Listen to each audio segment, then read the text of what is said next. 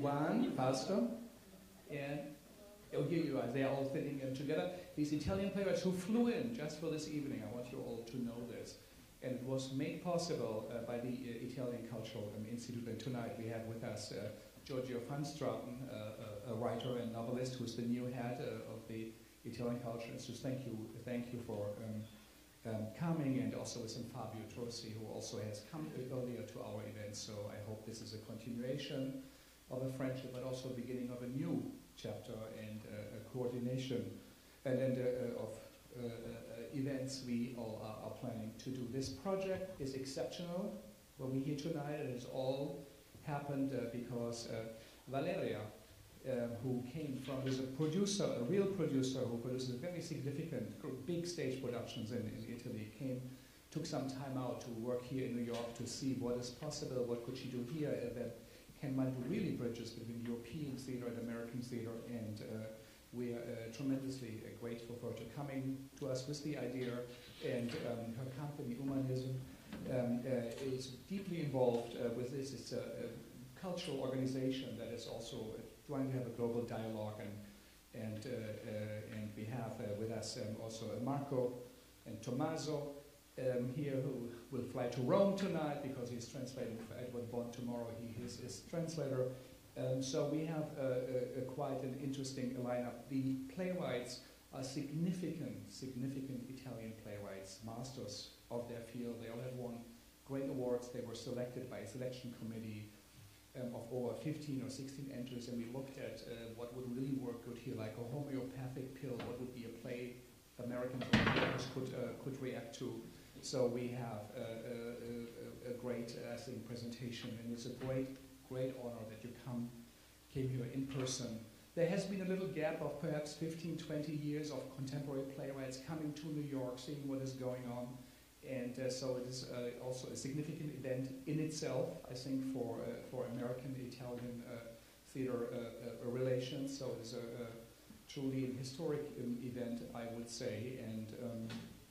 And also we have 4 directors with us, and we will they will introduce the plays. There are significant voices, new emerging voices in the theater. So there's also a real connection to the New York theater scene, New York actors who will show 4 excerpts. So the structure of the evening will be a short introduction about the project in Italian theater by Valeria, the producer and the mastermind, in a way, also behind the project. Then we will have the readings and then a discussion with the writers. And again, in advance, thanks to the directors.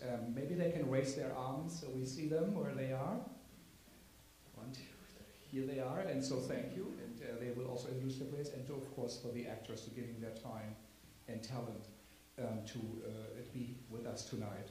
And after 90 minutes, it shouldn't be much longer, little questions. We have a little reception at a bar close by. It is called the Archive Bar. It is on 36 between 5th Avenue and Madison on the south side. So I hope you might be able to come and join us.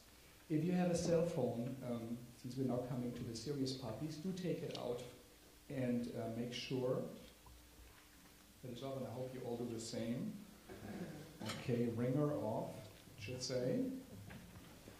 And again, thank you all for coming on such a wonderful day. I know how busy everybody is in the holiday season. We need good theater, but we also need a good audience, and we have fantastic people also here with us, Bonnie Maranka and David Willinger, and so many, Beata Hein, and so many others, and Elisa Bend and others. So thank you all for coming. It really means the world for us. And again, let's give a big applause of welcome to our playwrights who traveled from yesterday day around. Thank you.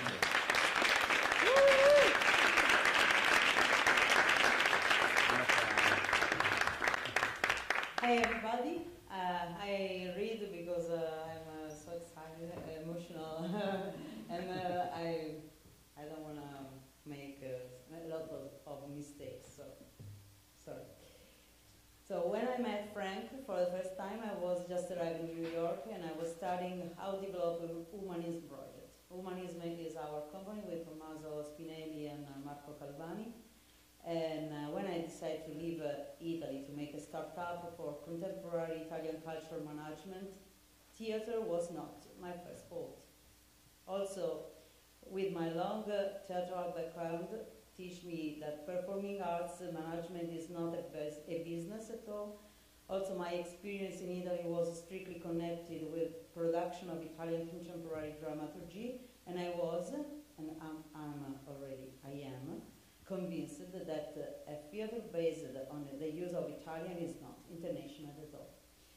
Our experience with France and other European countries comes after a long work to make this connection possible. So I saw that was a long story before to build this from America and Italy. Another problem to have Italian theater in our development was and is the terrible economic situation in which performing arts live in Italy. Professional companies have a lot of trouble to synchronize their work, and many of us live in a paradox where you have to pay for to work. No income, just fees, make performing arts and theater in particular completely dependent to the government. This situation is not changed by the last year till now, of course, but when Frank Hansker met me to propose a work on a project about dramaturgy, I thought this was an occasion for me too to study another kind of management and to experiment the American way, to open a new bridge, a network between Italy and USA. But also to bring with me more than the hope that it was possible a new kind of management to start a positive changing in Italy. So I involved the best authors and the best awards of dramaturgy, and they suggest us the last 3-year prized plays and playwrights, and we choose the 4 of the plays that we see today. Okay, that's all. I don't have more to say. Sorry? Of course, I have to thanks a lot of help. I had, first of all, from Italian Cultural Institute. There was really a very surprise for me to have as a supporter of our project. Of course, Segal Theatre Center, and last but not least, the media partner, that is Rai Radio 3, that is here represented by Graziano Graziani, that is a freelance journalist and also a journalist that works with the broadcast right there. That's all. What I have to do now, friend? Sorry, but I stay behind the scenes normally, so I don't like to be on stage, but I think Frank now we have to introduce the directors. I think we start with the first. Okay. Okay. The testimony. Thank you very much.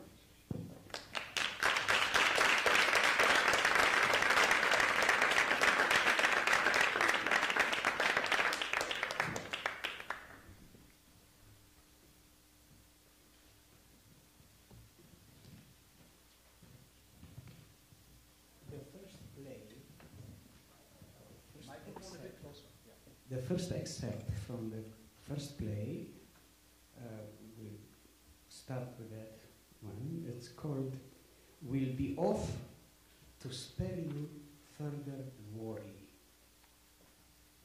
by Daria Florian and Antonio Tagliarini. The play is an indictment of the austerity measures wreaking havoc in Italy and the state-owned tax collection agency Equitalia, whose policies have caused extreme suffering until financial ruin, thus precipitating many suicides. Now, in the play, there are 4 actors. Tonight, we are going to see only 2 actors, because we do only excerpt of the play. And the actors are Beate Hein-Bennett and Jane House. Please. Thank you.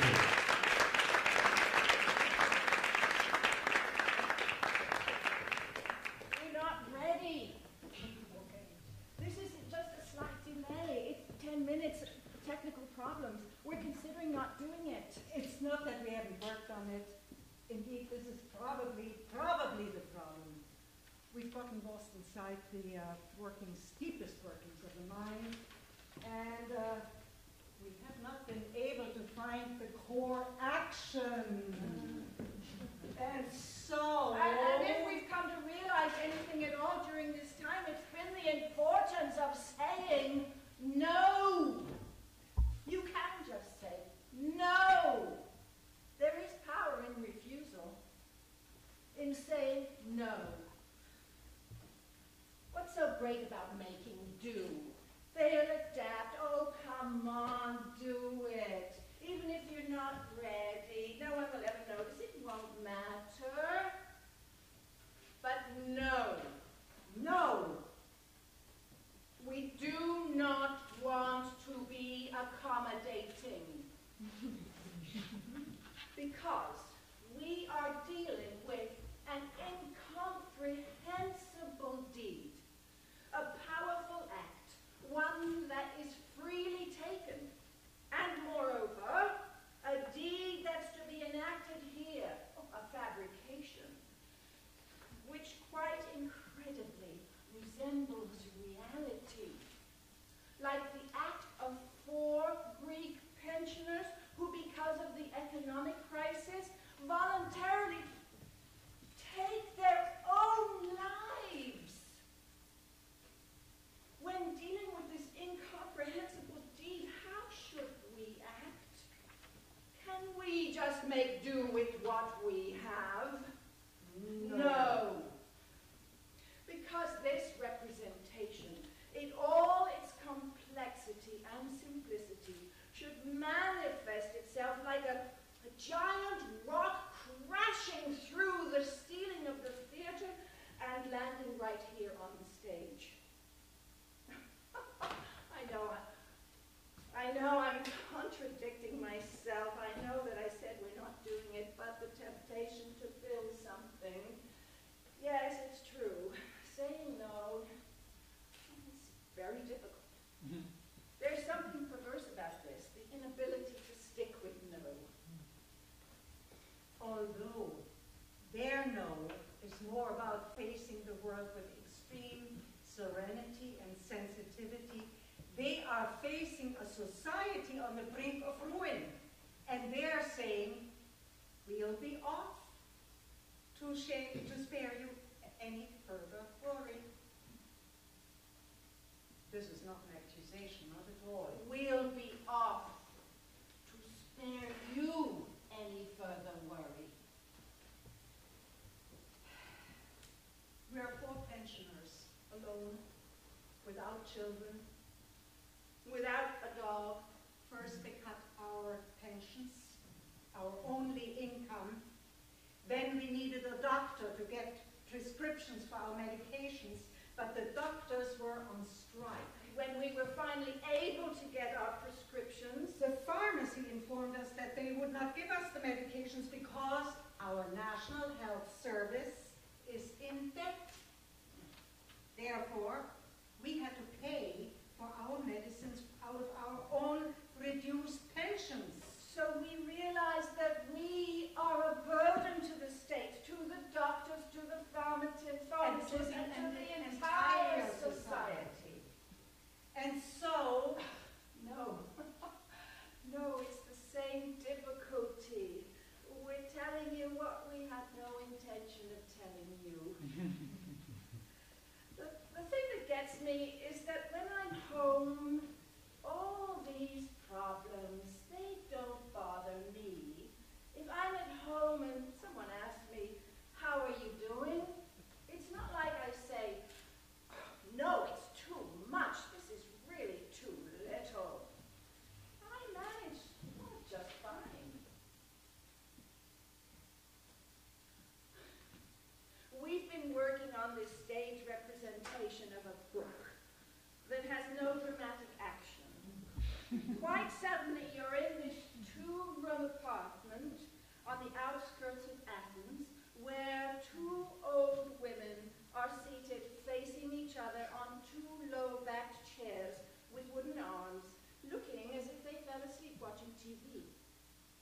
When I watch TV, I fall asleep after 10 minutes, just like that.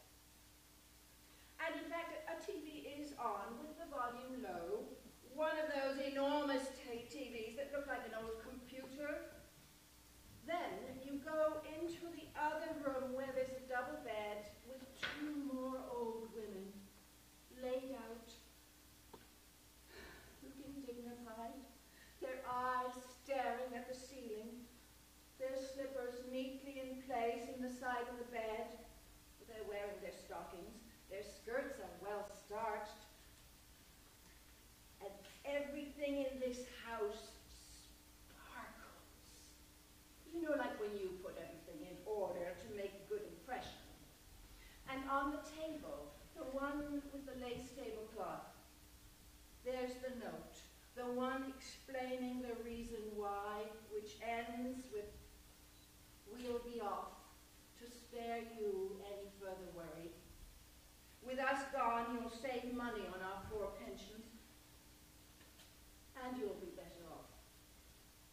And the most disarming thing about it is these 4 identity cards neatly laid out on the table as if to say, "We don't want to cause you any bother. The deed is done. We made the decision together. We all agreed. The only thing out of place is a half-empty bottle of vodka on the kitchen table in order to discourage any other speculations. They say that taking sleeping pills with vodka is the surest way to die peacefully in your sleep." The chaos is outside. Inside the house, everything is peaceful. Simple? Simple? No. Outside, the rain is pounding. Athens is in a shambles. As soon as you open the front door of this 2-room apartment, right there on the stairs is the 40-something-year-old landlady. She is furious. "Just look at that! Will you look at that? So now what? Is it my turn? That woman hadn't paid me rent for the last 6 months, and I live off that rent. Am I supposed to commit suicide as well as to get money?" And the people standing in the pouring rain watch the bodies being carried out and see themselves in that scene. I don't talk this way at home. I'm not like this at home because something always happens at home. Someone always interrupts. Where is it? Here. Here. Everything becomes immutable. The only thing I'd regret if we don't perform is that we've experienced beautiful moments in our work. There was a moment when Monica, she's upstage there, almost in shadow, she was sitting down, wearing a dress with a pattern of faded flowers, her hands together, and she was biting her lip a little. She instantly became one of those 4 women. Oh, me too, me too. I found myself thinking about things that I'd never thought about. It was like discovering dust under the carpet. I discovered that even inside me, there's a point at which I too could put an end to things. I can't take it anymore. There's no point even in going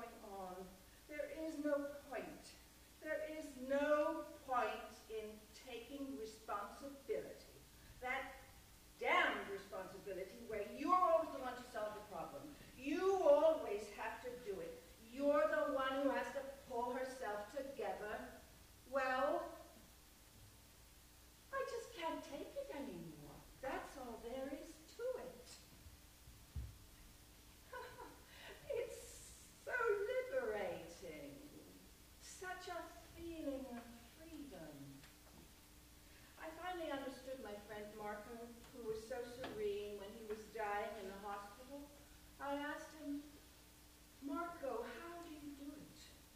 And he said, well, you know, when you feel that life is unendurable, when everything is beyond you.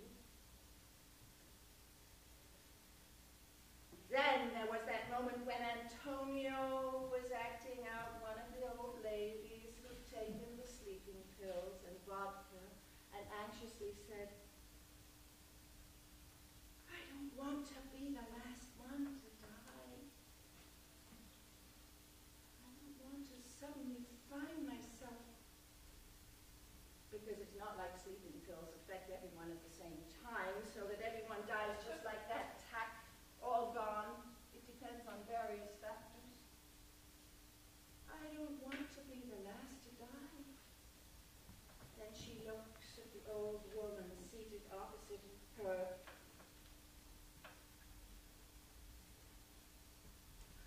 Nothing. She's gone. Or the time when Valentino was acting out one of the other women, Caterina, and said, do I have to spend the rest of my days curbing my love of life? He said it with such old world dignity. My economic problems are not my life. My economic problems don't prevent me from loving my life, from building a life.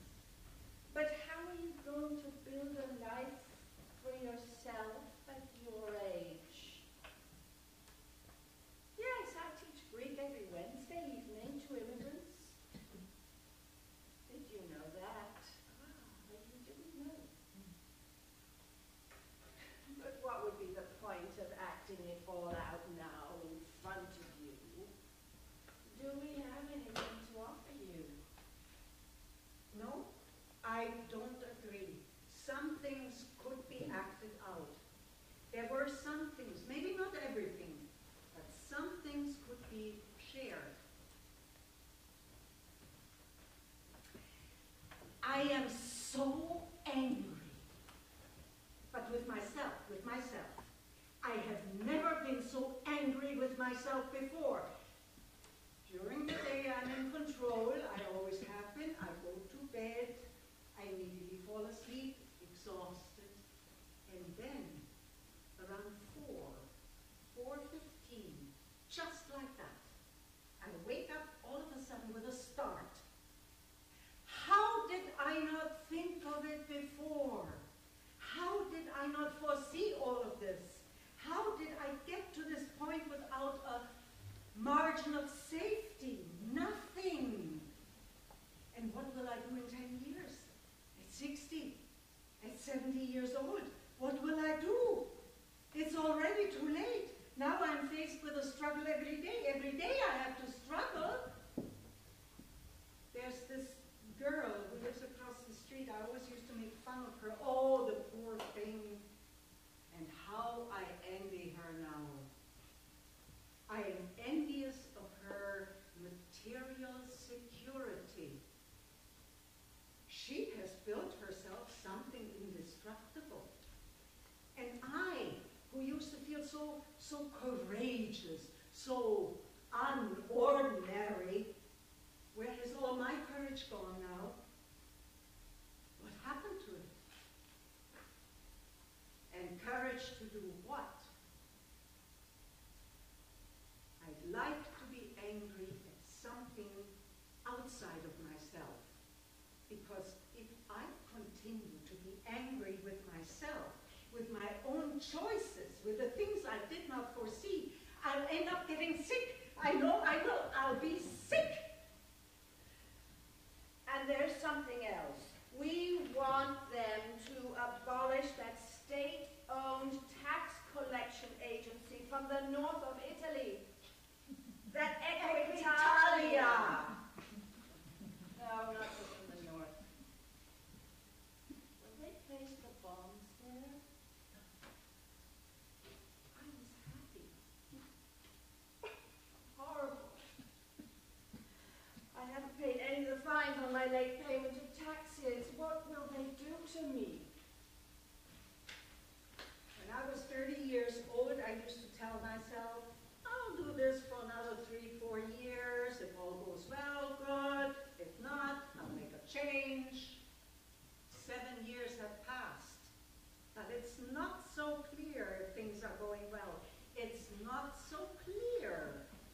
So you say, okay, fine, let's go on for another couple of years. Let's wait until 40. But it's never clear. It's never clear. So you go on, and in the meantime you downsize, you make cuts. But how much can you cut? What is the limit? At what point do you say anything more than this is impossible? No, I've had it. That's it. It's like the fear of not being able to go on, of not being able to stay in the world. I wake up at night with a jolt. I wake up and I'm afraid. I start thinking about all the things that can happen to me, the most awful things. What if I get sick? What will I do? It's not so much about when you're sick. You just lie there unaware of anything. But afterwards, when you're convalescing, you can't take care of yourself. You're still not well.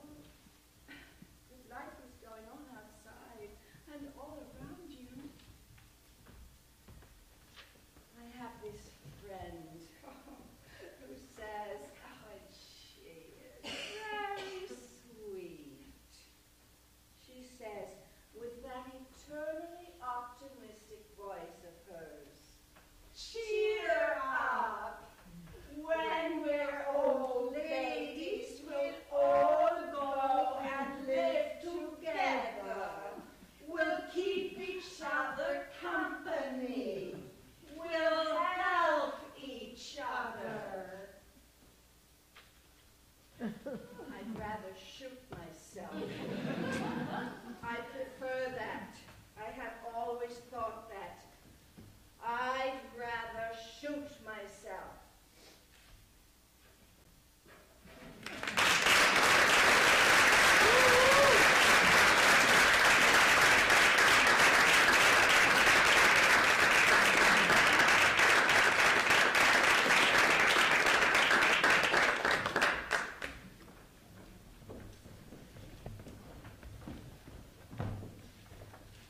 Hey there, I'm Jordan Fine.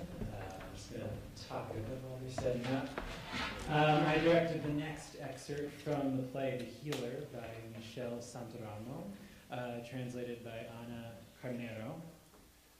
And I'm just going to read a bit that Michele wrote about this piece. I would define myself as a living author rather than a contemporary one. My works often deal with people strongly connected to the land they live on. Another key element is the South, not conceived as a geographical place, but as a social dimension everyone can belong to. A South inhabited by disadvantaged people who still claim their right to live. The healer is a man who connects stories to people, to cure them. He is tired and old and drinks grappa. Healing is not an easy matter. It takes need, carelessness, liberation, and separation.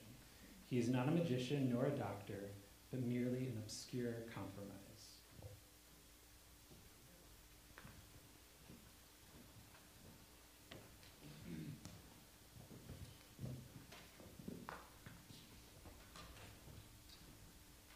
In the background, a wall with 3 doors. On the left door is written double, on the right door single, and on the central door private. They are very dirty. The healer is wearing a shirt with no jacket. He is drinking a glass of liquor. The collar of his shirt is visibly dirty, and he is very unkempt. His brother comes in. Who is it? Who is it? Who do you think it is? Who should it be? You must say when you arrive. You must say aloud. You must raise your voice when you arrive, and also when you leave, and when you stay, and all that. You must speak loud. The bottle again. Or I will have to chain the front door. How much have you drank? Is it of your business? Is it your business if I have drank? These are secrets, personal affairs. useful things to me. You must raise your voice, you must. All right, I understand. I have to speak loud, but now it's enough. I understand, okay? What do you want? Me? What do I want? I understand I have to speak loud. When you understand you always want something from me, what do you want now? I don't want anything. Nothing. Just leave that bottle, keep cool once in a while, and why don't you leave yourself alone? Why don't you leave yourself alone? There comes the poet. The intellectual poet has arrived. It's my business. It's personal stuff. I don't want to tell people personal stuff. I must heal on my own because my intellectual brother doesn't want to put me in a nursing home. If you want to start healing, start with your eyes. When have I healed the human body? Huh? When? This is for doctors and criminals. I'm neither of them. You spread the damn word around. Have I ever put my hands on this one or that one? No. So what? What is wrong with my eyes? They don't see. You can't see anything anymore. You need me to raise my voice when I come and go. And you're always breaking glasses and dishes and bumping into things. You spend too much money because you don't heal. The money is mine. The eyes are mine. It's all yours. All mine. Also you, who I never really wanted. Also you're mine. You and all the shit around. It's all mine. Don't you think you should begin to pass something along? Here they are, the dirty words about inheritance. You know, you've taken all the inheritance yourself. We were born out of the same mother, weren't we? Don't you dare talk about that bitch.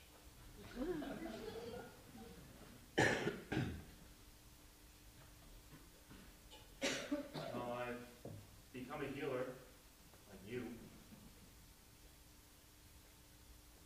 Come here. Closer.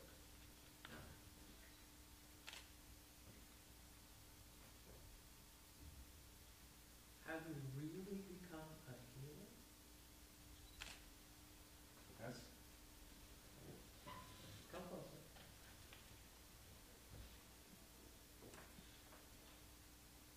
You are lucky because you don't have any talent to see where people are in the filth.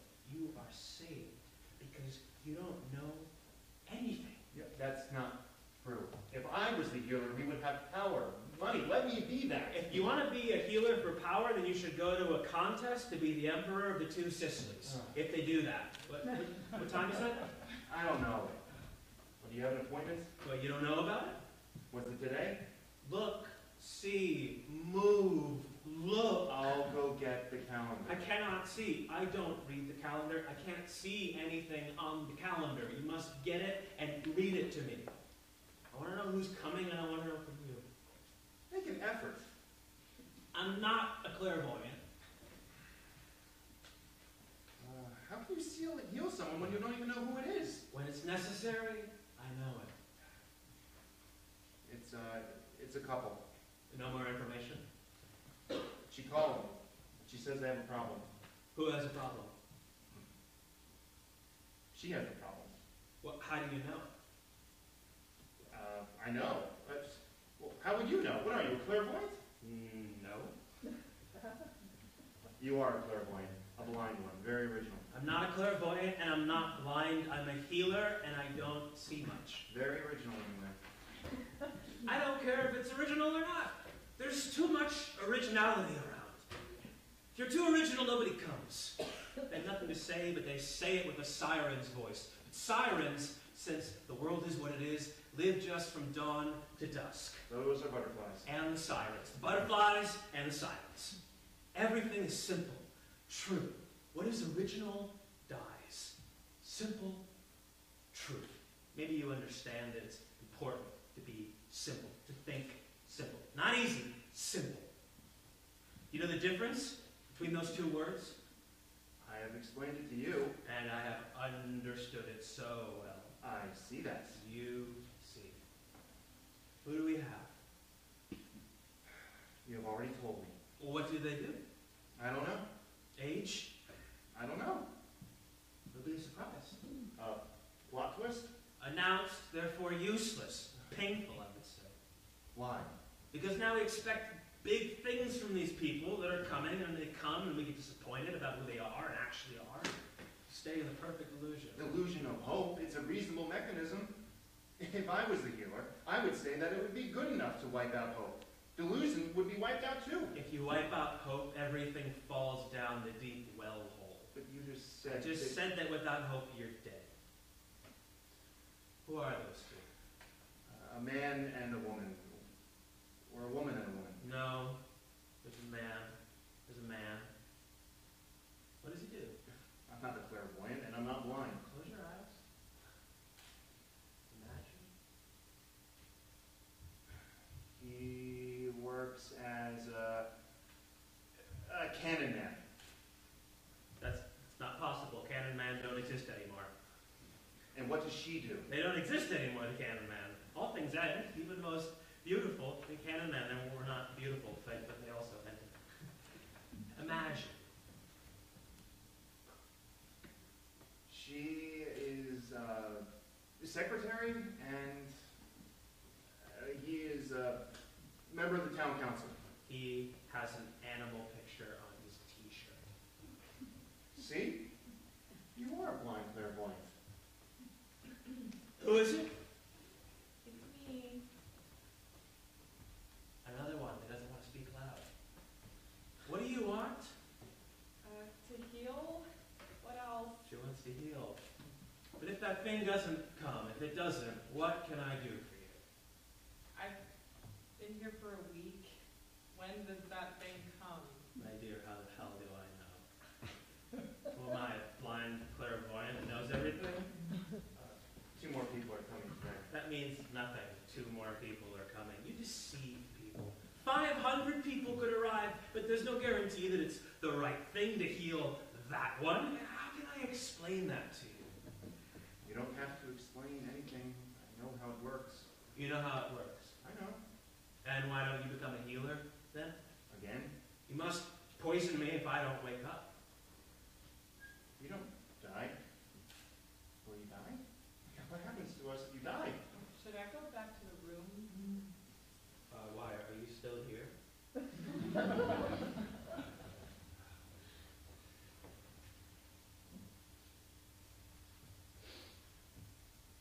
shirt I'm wearing. What? How long have I been wearing it? I have no clue. A week? And why don't we put the clean one on the bed? This week I just... What impression will I make with the dirty shirt? Go get me a clean one. The doorbell rings. Who is it? How can I know? I'm not a blind clairvoyant. Well, what should I do?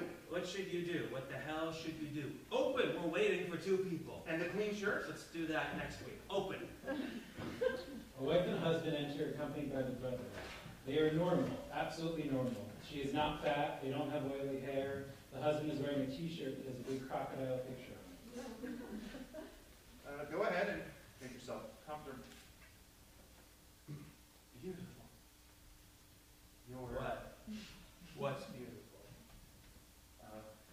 The healer doesn't see very well.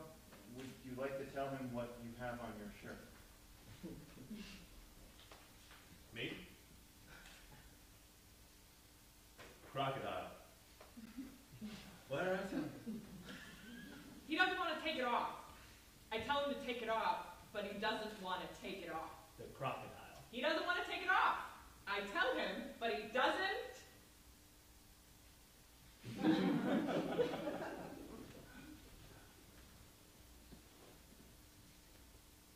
Is it my turn? I don't know. Should I say something about the crocodile? As you wish.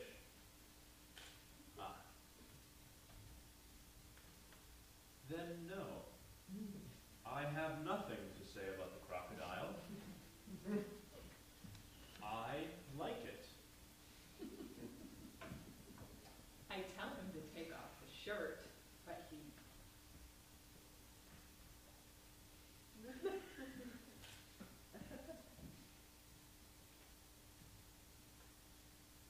Is it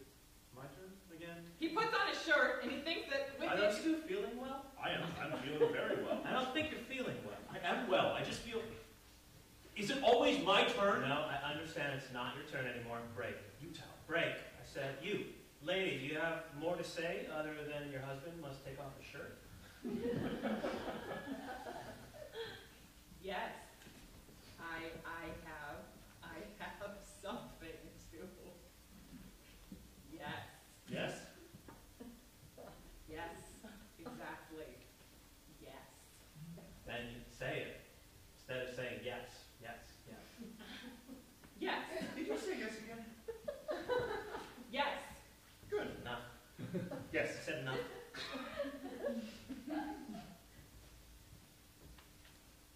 Is it my turn? If you want to speak. I'd prefer not to. Of course, he prefers not to. Of course he does. He puts on a shirt, and he thinks he has figured everything out. He puts on a shirt. Silence, let's proceed with order. Yes. Said enough. With order. So, you two, answer yes and no.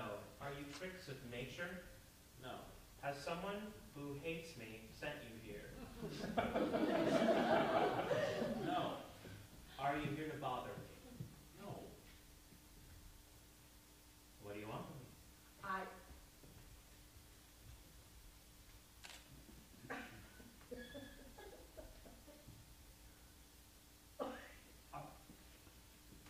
He was a boxer. Welterweight champion. Twice in the finals in total. It was very bad the first time. Terrible the second time. I got hurt. Who did it? Boxer. Welterweight champion. Twice in the finals in total. We heard that. Yes. Yes. Enough. Huh? Enough. What did I say? Enough now. So, Who didn't get hurt. You said it. Find one who didn't get hurt, and it was not my fault. It was nobody's fault. That is life. Sooner or later, people don't. Understand? have we understood? We didn't understand. Nothing. I meant that everybody gets hurt, then needs help. We are finally speaking the same language. When people feel bad, they come to me, they dump on me their trash. But do you think that's fair? You need to see someone to heal a hurt that's not a momentary hurt. Because people get hurt, and that hurt doesn't go away. It's something that clings to you like... Understand? Have we understood? We didn't understand. We didn't understand anything. Make an effort to be clear, or we will stay on hold and get nothing out of it. Lady, you speak. Yeah, I'll speak, otherwise you'll think we're crazy. We? Yes. Yes? He was a boxer. We said that. Yes. He earned a great deal of money. Between awards and sponsors, 700,000, 650, plus change. 700,000 650? Plus change. and you complain? I don't complain. These guys make money and I have to heal them? World's upside down. He earned a great deal of money. He was good. Do you want to see me on guard? I don't see well. No, if you want, I don't care about your guard. Lend me 70,000. I can only show you my guard. 60,000. No, 50,000. I can only show you my guard. You're only another hole in the water. Not interested in the guard. Show it to the intellectual.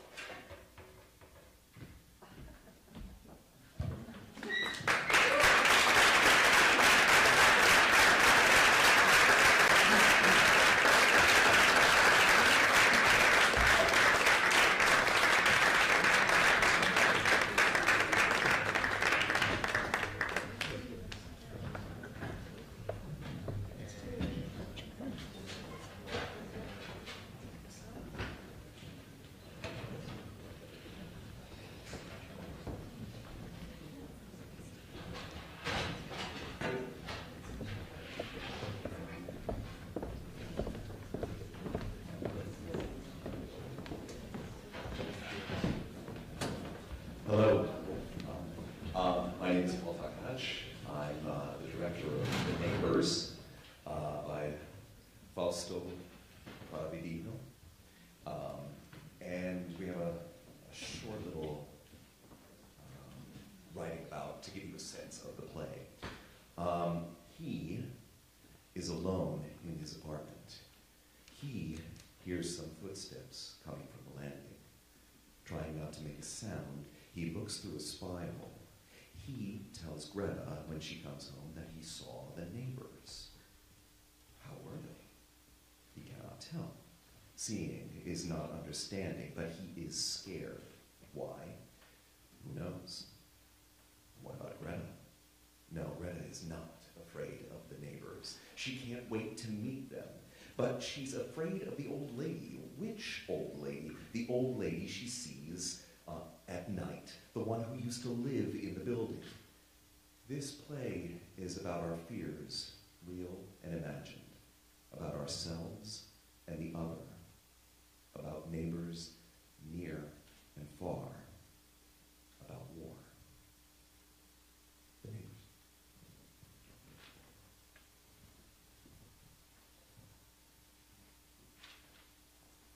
C4. The door opens very quietly. He enters from the hallway. He places a bottle of wine on the floor, trying not to make any noise. He looks into the hallway. He shuts the door very slowly without tearing his eyes away from the hallway. When the door is almost shut, he slams it and immediately looks through the peephole. Greta enters behind him from the apartment. Are you nuts? I spoke to them today. To the neighbors? Yes, to her. What's she like? Does she seem normal to me? No one is normal. I really spoke to her. And what did you say to each other? Hello, hello. You're our new neighbors.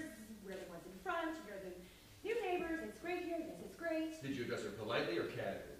Politely. Politely, then what? Nothing. It's important to get along. So everyone's, so closed off today, so frightened of everything. It's important to be able to see others simply as human beings and not as threats. Go all the way. Indeed, take out all the stops. Yes, it's less personal. It's easier. I told her about the sugar. The sugar? About the old lady. The old lady's sugar? You're the one who told me. About the sugar and the coffee, which now you take without. I don't remember. About how all the shops were closed and you made yourself some coffee and then you realized there was no more sugar. So then you didn't know what to do. You just stood around for a bit. I don't remember it at all. You plucked up your courage, went out into the hallway and rang that old lady's bell once, then again, and you heard her walking slowly, reaching the door and waiting, and she was watching you through the peephole, and you didn't see her, but she saw you, and you tried to look reassured. You only wanted some sugar. And a bunch of time passed, and you didn't hear any footsteps, which meant that she was behind the door watching you, and so then you came back home. And I closed the door and just stood there, listening. You remember? No, I'm imagining. You stood there listening, and you heard the old lady turning the key in many locks to close the door securely because she was afraid of you. She was afraid of everything, of people. And you drank your coffee without sugar. And now you always drink it without sugar. And you're afraid of people. That is not true. I'm not afraid of people. But I love you anyway. I went and got wine. Did you talk to the supermarket people? Well, I'm not a gossip, am I? And I am. But I love you anyway.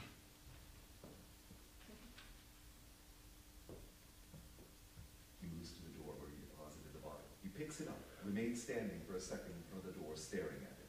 She watches him. He then moves and begins opening the bottle. He pours 2 glasses. The old lady was a real bitch. Chin chin. They clink glasses. Scene 5. The doorbell rings. He enters from inside the apartment, moves to the door, looks through the peephole, and opens the door abruptly. Good morning. Good morning. Sorry to disturb you. I'm You're not disturbing me. The new neighbors. I'm Of course, come in. I made the acquaintance of your wife. She told me a great deal about you. Yes. We are not married. Is that right? Yeah, it's not yet compulsory, thank God. Do you believe in God? Let's say I don't possess sufficient facts either to believe or not believe, but there's one thing I cannot and don't wish to believe, that if there existed a perfect being, because they say that he is perfect, don't they? They say that. In spite of Auschwitz, in spite of Hiroshima, oh my God. See, I'm taking his name in vain again. I am making a terrible first impression by bringing up Auschwitz and Hiroshima. You might both be Jewish. Or Japanese. Or Japanese, of course. Although, just from looking at you now, one wouldn't say Japanese. Recognizing a Jew is more difficult. One would need to inspect the foreskin. But in your case, thank you. It's sweet of you to laugh. Thank you. For what? My husband also tells me all the time he thinks I'm sweet when I laugh. No, I didn't do that. I'd never presumed to do that. I wasn't saying you are sweet. I was using the word sweet meaning kind. Being kind. So then, on the other hand, you are married. You and your husband, are married. My husband and I, yes, we are married. And you, thank God, are not. Why, thank God? No, I'm very much in love. That's what you said. I did. Earlier. No.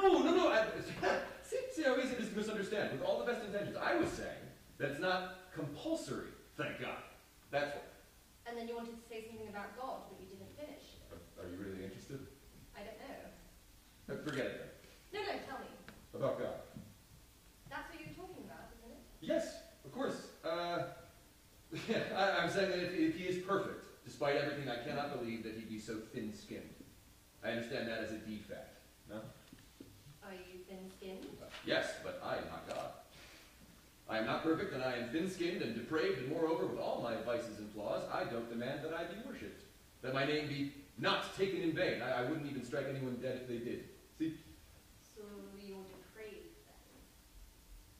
then? Yes, I believe so. And what are your motives? Excuse me, I didn't wish to be so intrusive. Oh, well, really, I'm the one who intruded into your home. That's right. Did you want something? Salt? Sugar? Greta told you the whole story about the sugar, I know. What story? Concerning the former neighbor who didn't want to give me any sugar? Really? It's incredible how people can sometimes be so suspicious. Yes, really incredible, but didn't she tell you about it? I don't think so. I may have also forgotten.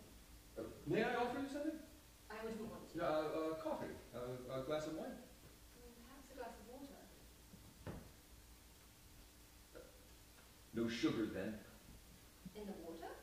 No, I cut you off, but you needed something. No, Greta? Yes, Greta. She asked me to stop and say hello and I would like to eat or something. She's not here. Oh, I see. Is she coming back? It's strange that she told you to stop by. Today, was it? I don't know. I don't remember. I'd say so, yes, to stop by, maybe perhaps we'd have something. But I can't swear that it was today. I suddenly understood that she meant today. If not, I definitely wouldn't have turned up here like this. No problem at all. You're very kind, but nevertheless, it's very embarrassing for me. If I hadn't been so sure, she said today, if I hadn't been so sure that Greta would be here today and expecting me, I definitely would never have come into your home like this, putting myself in an embarrassing position, compelling you to make an effort to be kind. No effort at all. Really. I feel so stupid. No, you shouldn't. Do you think it would be appropriate for me to wait, or? That is up to you. No, you maybe have things to do. Nothing important. If Greta told you that, but it's I who wouldn't want to detain you. Well, then I'll go. As you wish. If you'd like to wait 10 minutes or so. When do you think she'll be back? Oh, I don't know. Normally she wouldn't be back, but if she told you. It may be that she forgot or that she said it without thinking. That could very well be. But you know how Greta is. Yes. Yes? And your husband? He's a silent type. The silent type. At this time. You make up for it. I talk too much? You're very outgoing. And that's a good thing. Very good. I'll go now. Some time passes. Scene 6. He and Greta. You made it back very late today. Did you miss me? I always miss you when you're not here. And when I am? Sometimes. Are you missing me now? She was here today. The neighbor lady. The old lady? The new neighbor. Yes, of course.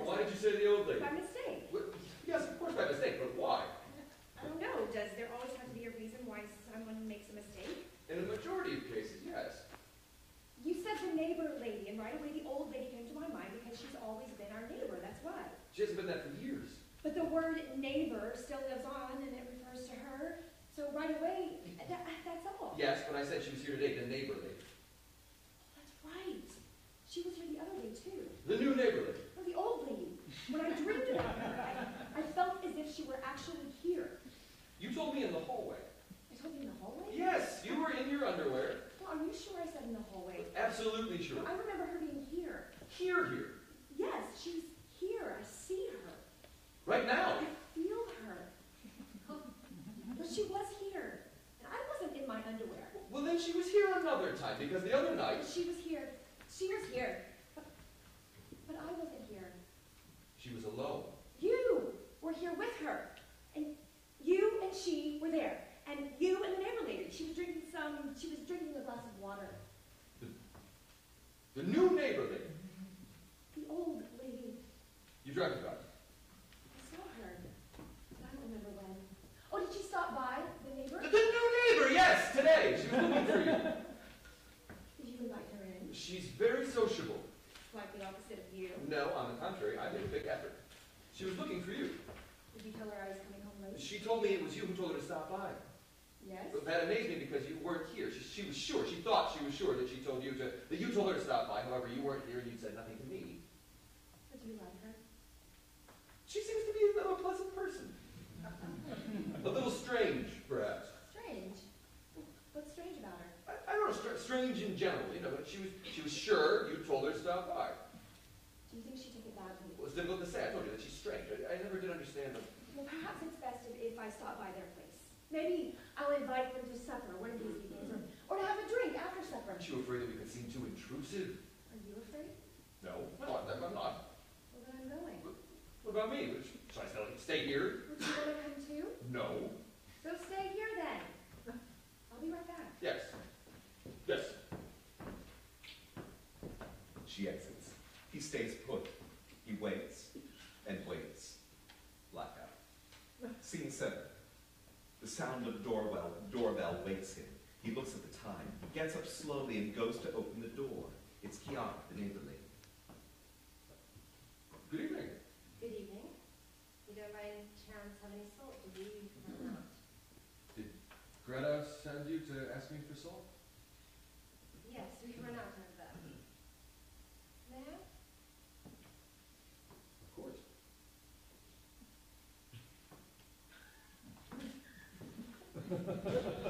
Scene 8. Lights up. Greta enters. What time is it? It's about 10. You've been away for hours. I've been waiting up for you.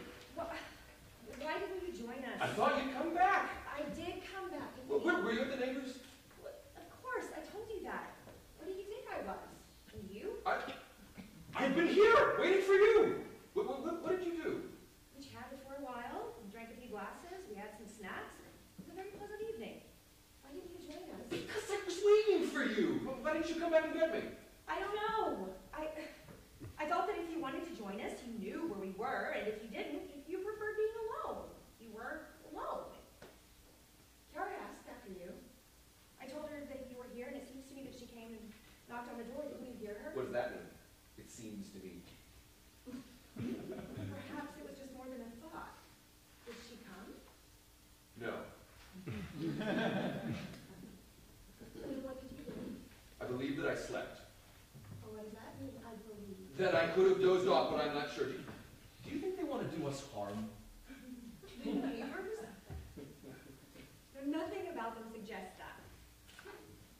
I invited them to have a drink with us here later. Later when? Later. Whenever they want. Tonight. Are they coming? Yeah, they said yes. Both of them? Yes. That way you'll also meet Chiara's partner. He's very sociable. Her husband? I don't know if they're married. They are married. He's sociable? Very. That's fine. Just fine. So we're expecting them then. When are they coming? Later. The time it takes to get ready, I think. They need to get ready. To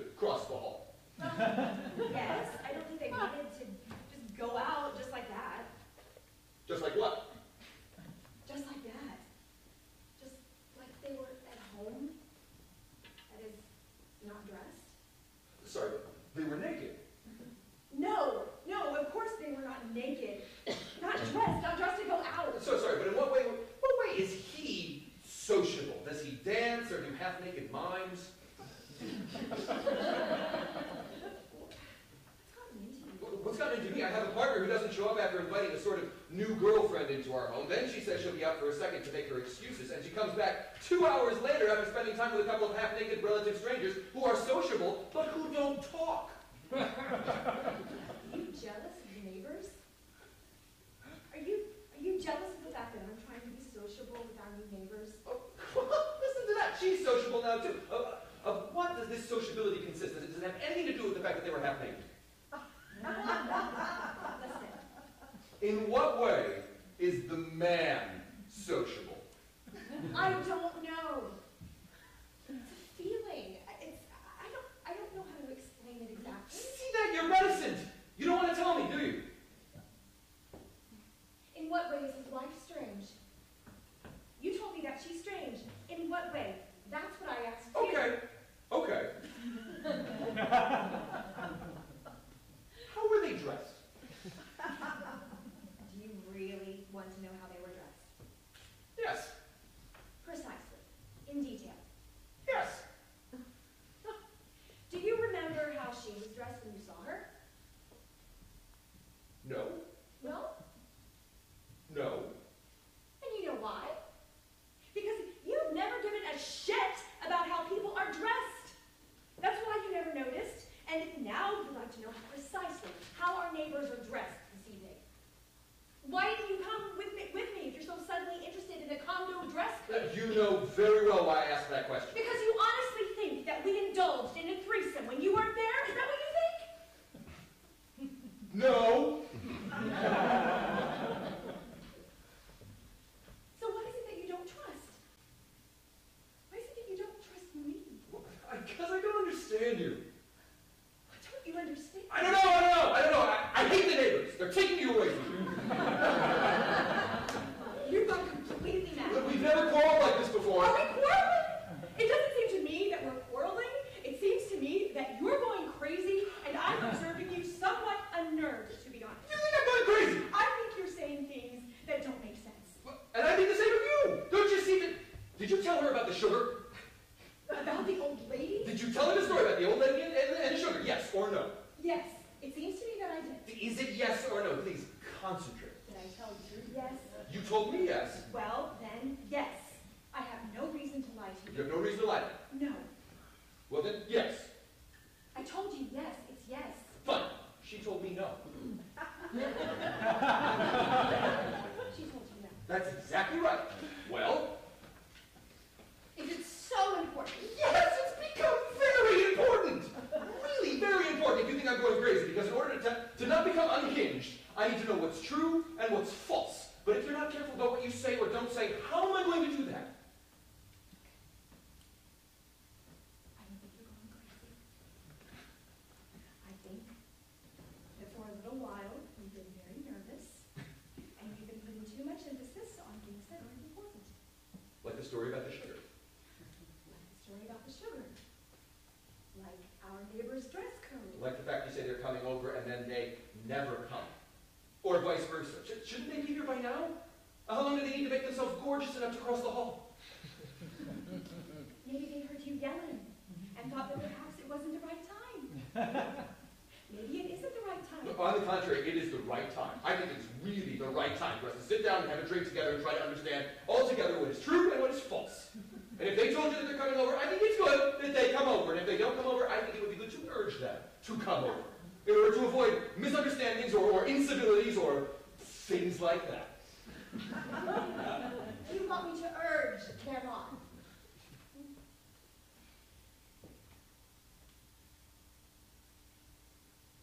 I love you.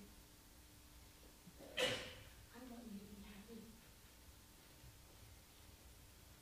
But I also want to be happy myself. Don't force me to nurture you more than what's normal for one person to nurture another. My happiness depends on your being happy, but you can't blackmail me for that. Your happiness has to depend on mine too. I cannot be a slave to your moods. A slave? You have to make an effort. An effort for what? An effort to be normal. An effort to allow your brain to nurture me. And not only what? your fear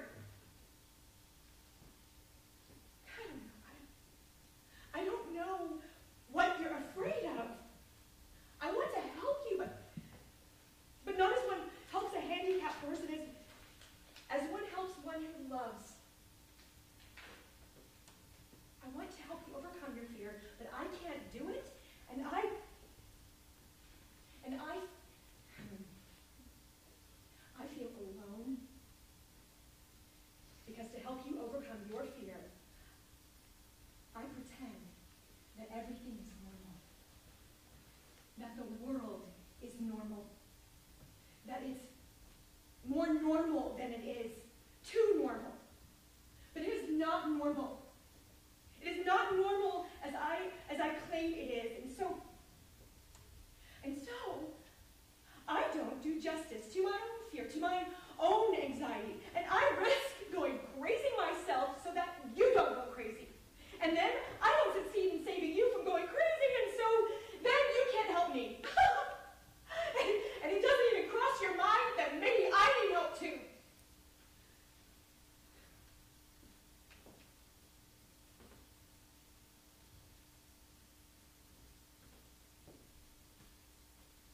He's crying about it. Yes, go ahead.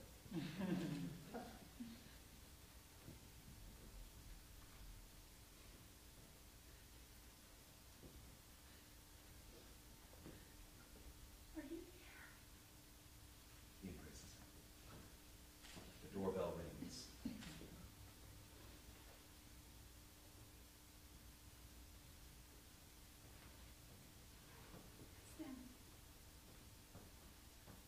All well.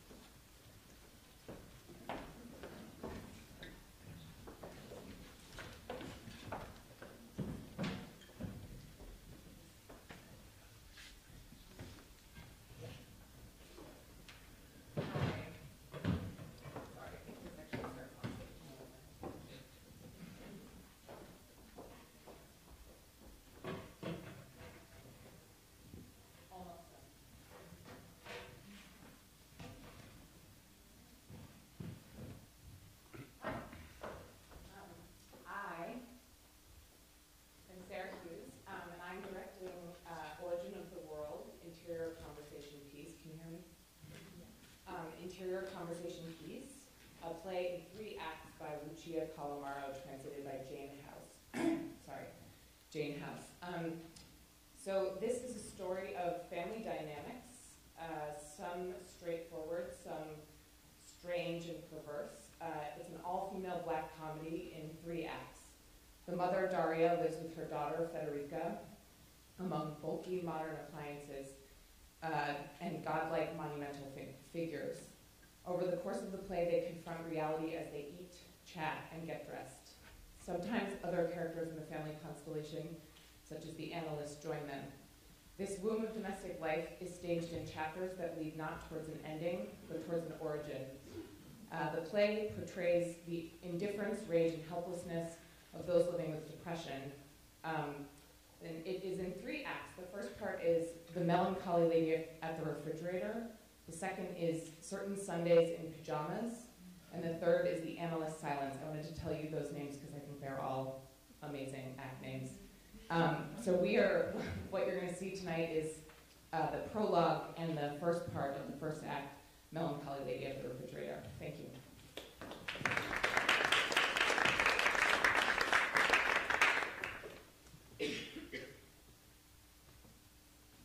Yes, I know. However, it seems to me that there exists a special breed of human being, one that's different. Different from mine, I mean. A breed of lucky people, I guess.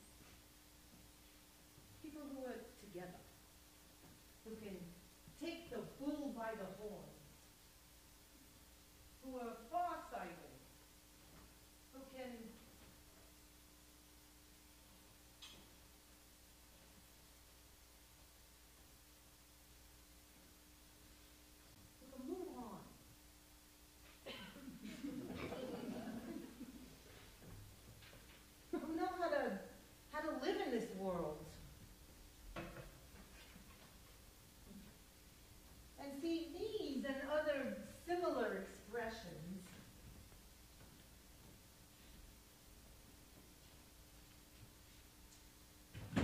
reality to their own needs. One must admit to their credit that they usually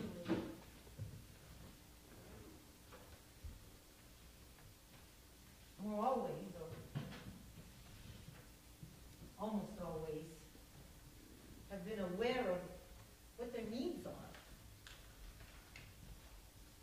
A special breed that knows, one that perhaps is not really learned, but at least know-in or know-it-all. Then there's us, see, the others, almost everyone. Those who are confused, indecisive, melancholy, apathetic, lazy, those who are alone, the strange ones, the timid ones, and the just okay ones, those who are deluded, disillusional, the cynics, the ideologically and metabolically drugged, and then in addition, those who always feel exhausted, exhausted from the start. In Latin, the word is fessus. So then we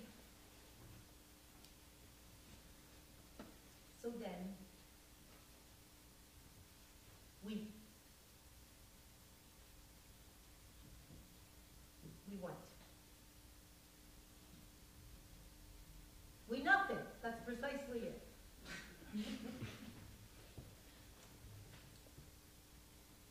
So then, I'll have a little snack.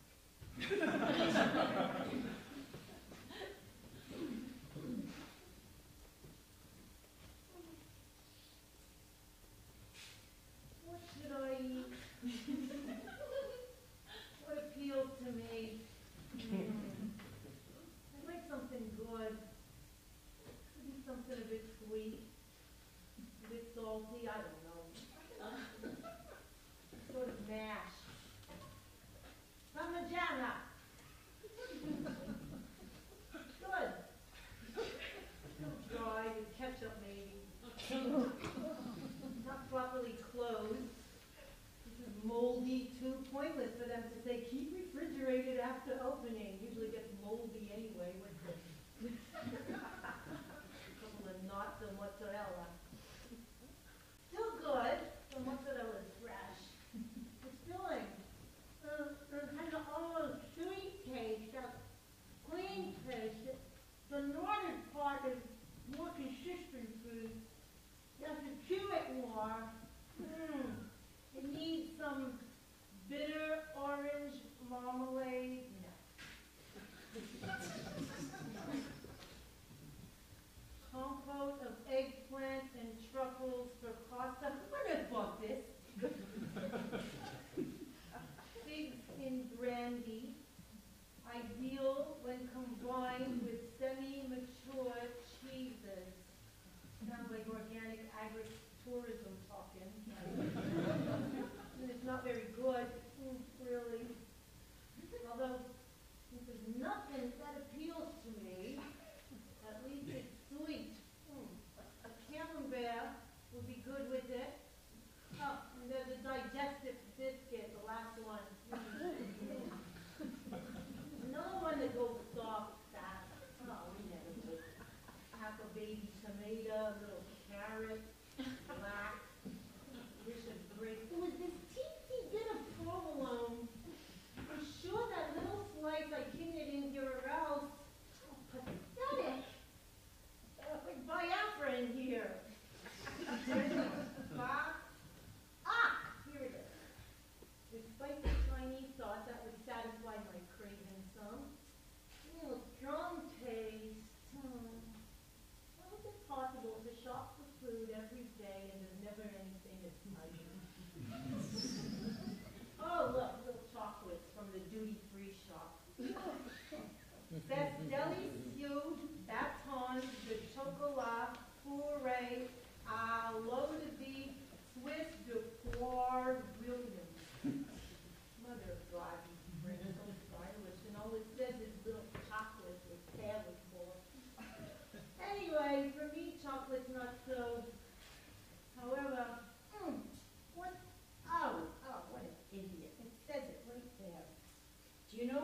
orbit is?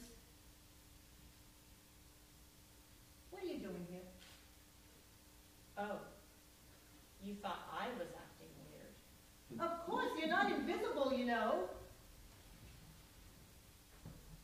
And wearing that coat? I was cold. It's late. Do you know the time? Off to bed. Now? Right now. Stand up straight. Normal straight. What's wrong? No, nothing. It's just that I was over there and I thought, I'm coming over here more, so that would be a bit more, I feel a bit less. What's Mama doing this time of night, I thought. Come on, don't make a face. I'll keep you company. Look, I didn't want to be alone. well, I'm all on edge. It's not, just because you're here now, I can't just stop doing what I was doing to dedicate myself to you. No, but I didn't even ask you for anything. Oh, yes, yes, you all say that. You all say that. But then the guest and the person who enters the room after you is by convention your guest. So especially if it's your daughter. You know what Riccione means? Oh, yes. It's a sacred duty. She needs care, warmth, attention, and I'm feeling really humiliated. So look, it's the dead of night. It's past my mothering hours. I guess I'm on strike. So you're really not on my mind right now. Adios. Look, a light, Mama. Look, it's the fridge. Now it's night. It's dark. Go over there to bed, eyes wide open, sheep. Ah, you got all dressed up. You look like that lady from that film the other night, Marnie. I never know what to wear. Why do you say that? Am I usually badly dressed? No, not badly, but you're all uncoordinated. Hey, they're my clothes for the house. Comfy ones. Exactly, but this is beautiful. It's just the shoes. They're a bit, well, They're house shoes. but they're ugly. Well, they're like yours. That's right. But sorry, who bought them? Who do you think buys things? I do. On sale. But they're comfortable though? Exactly. Practical. The home. Then you're all guap with a mushroom thingy. You look good. The chignon. It picks me up. It's that if I don't do my hair, I feel dowdy.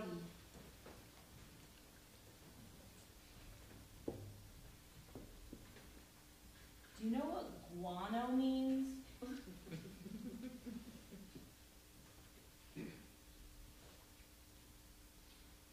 Mama, so what are we going to do? Oh, you see that? You want me to pay attention to you. I'm hungry. Are you hungry? No.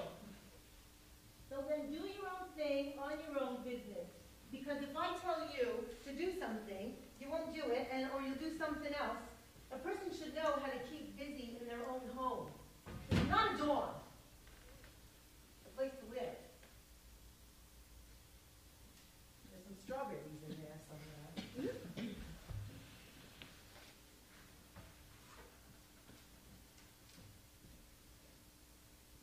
For weeks I wander about the house with some difficulty, slowly, as if questioning its authenticity, as if I were somewhere else anyway, and not there, as if the territory were unknown, inhospitable anyway. It's being closed in that gives me that feeling. Hospitable anyway. And closed in that keeps me that feeling. There's hostility in the air. I move from my bed to the computer, to the fridge, to the computer. I open it, close it, open it, reopen it, there's not much to eat. I'm basically not hungry. It's not knowing what to do. I move from one place to another, I think, but not much really. No definite thought when I'm wandering about the house without tidying up. I never try to tidy up. I should do it more, of course, and dust, but I don't consider them my job. Ones that I've never done them. Modalities unknown.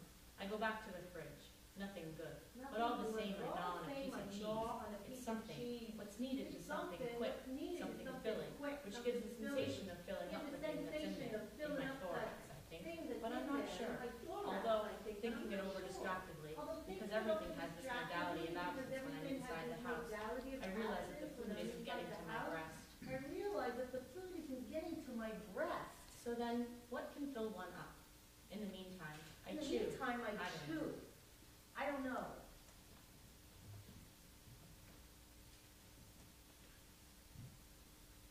I go back to the computer. If only there was some wonderful letter to answer, but that's rare. It takes a lot of effort for someone to write and tell you things. All I receive is invitation after invitation after invitation after invitation to go somewhere and see someone doing something, which basically doesn't interest me at all. I go back to the fridge. I open it. I look in. I leave it open. I look more carefully. I think maybe I'll make myself another coffee. It doesn't matter what time it is. I put on the coffee machine. I go back to the fridge. I never know whether I missed something important, something that would give me some pleasure. I stare at the food that's in there, the eggs, yogurts, candy bars, the butter I adore. I stay like that, mesmerized, spaced out, jams and jellies. There are so many, all half empty. Plum, black cherry, most of them moldy. I open the jars and sniff them in the hope that there'll be something, or someone, while I'm standing there. Something tells me that my problem is hiding in there, right inside there. But I've never discovered what it is. In all these years of my obsession with the fridge, I've never come face to face with the problem. I've never come face to face with my problem. I feel cold. Well, maybe close it. The coffee is ready. I reopen it. I take out the milk, because I never drink it black at home. It's almost all gone. I must remember to buy some more. And toilet paper. I arrange things. Big cup and a little plate, hallway. I go to bed. I try to read Savigny for Valeria Arendt, but almost right away I feel sleepy. I doze off. It's sunny outside. It's 2 or 3 in the afternoon. I have nothing to do. It's happened again. I've gone back to square one. I no longer exist. I'll have to start all over again from the beginning.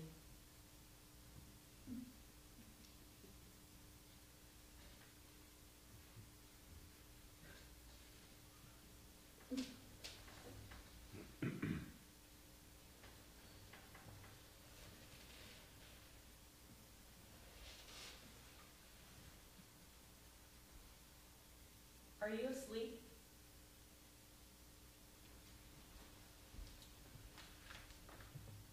She's asleep. We never talk. What are you doing? I'm closing the fridge. Oh no, or else we'll be in the total darkness. Therefore, watch that you don't get an electric shock. Give me a cigarette. The cigarettes. I can't find any. Really though.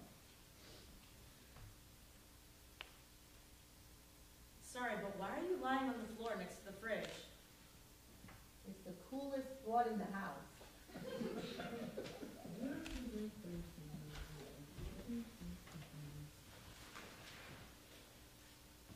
Let's talk about birds again. Please. We talked about them yesterday already. Their reproduction, migration, plumage. But do you know how they make their nests? It blew me away.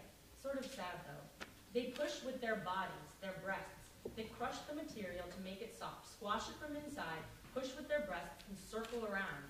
It's the breast that really gives the nest its circular shape. How come you know all these things? I know them. I've read about them.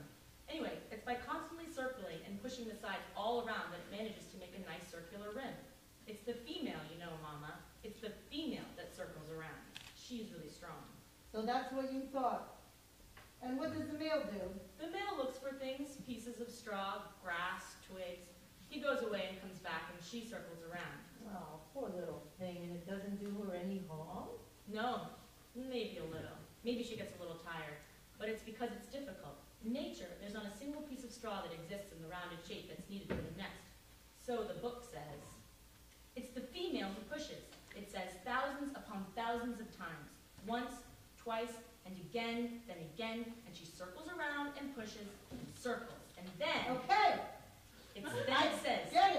Then it says, constant repeated thrusting of the breast. What does that mean? Like this.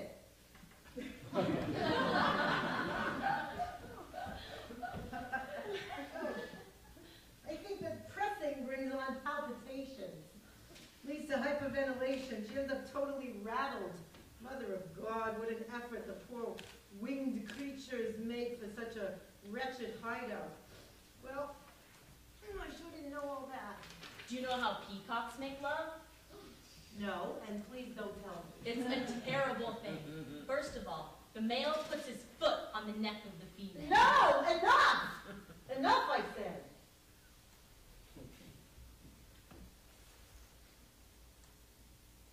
What's the matter now? Nothing. Now you're smoking. Yes. So, you feel satisfied? Yes. So why are you making that face? My thoughts. So don't think them then and it'll go away. What? Your sad face. Why should I? No, tell me why. Look at me. Yes, I have a sad face. I'm in my own home, it's nighttime, and I can have whatever look I want on my face. What about you? You have to understand that. People don't always stay satisfied, especially if they're alone with themselves. I don't know. If I'm outside, of course, it's best to be happy, you see, or a quiet life. I agree with that. Take care not to spill over into the personal. But here inside, have patience. I don't like it. I don't like it. And sadness is okay. You try to push it back, but then you surrender to it. Sorrow can be triumphant for a while, but it passes eventually. So. And then remember, ta pastamata mathemata. That's Herodotus, you know. No. From suffering comes knowledge. Mama, how long does a cigarette last? Yes, and that's what my Aunt Brunhilde used to say in her own way. The more you suffer, the more you know. She used to say that, poor thing. Sorry, what were you saying? How long does a cigarette last? I don't know. How should I know? I've never... Well, let's test it out. So you count out loud, and I'll put it here, and we'll wait. And meanwhile, I'll put my head in the freezer so we can see if the cold will do any good at least. I want to feel